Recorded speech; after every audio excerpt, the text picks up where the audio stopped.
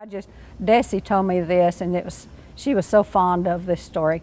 She kept Mark when he was little, just a toddler, and she said that he got lonesome for his mommy and his daddy, and so she walked him, she tried to console him. She had a picture of the twins, our twin brothers, in one room, and she would tell Mark, that's the twin brothers.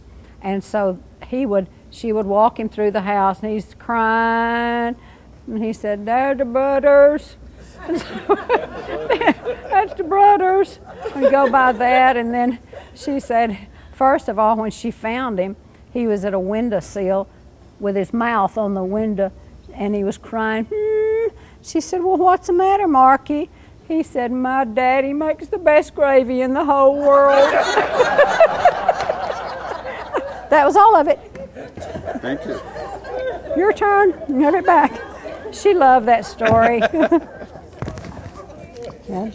Just pulls my head. I got one more story, Richard. Is that all right?